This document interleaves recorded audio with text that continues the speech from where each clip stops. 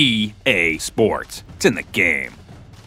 The air raid offense is really good because it allows a guy who loves to kind of live out that dream of being a quarterback that's running an offense where you're throwing it 50 or 60 times in a game.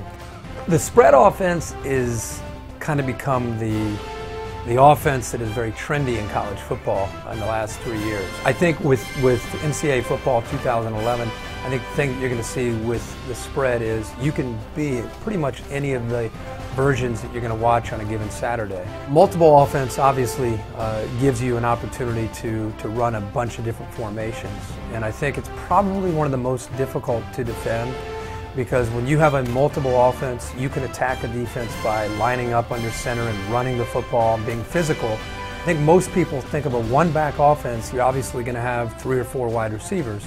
But you still, to make the one-back offense really be effective, you have to have a tailback that gives the defense enough of a threat to think that once in a while they're going to be running the football. I love the option because I think it really puts a lot on the quarterback. You know, as a quarterback, you have to be able to do so many different things when you're running an option attack. And how cool is it for the gamers to actually get an opportunity to get the snap, not have any idea what you're going to do with the ball, and you have to make your decision based on what the defense does.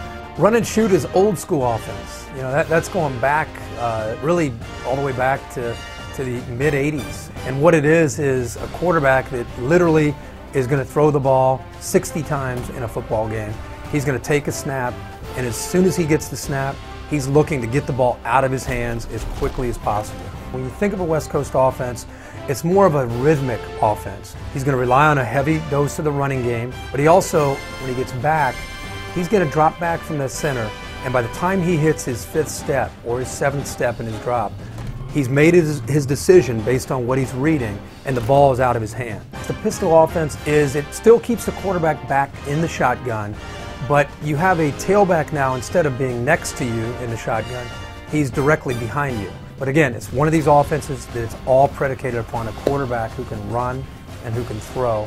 And if you have that, you can really make that offense work. Only NCAA Football 11 gives you 120 ways to win.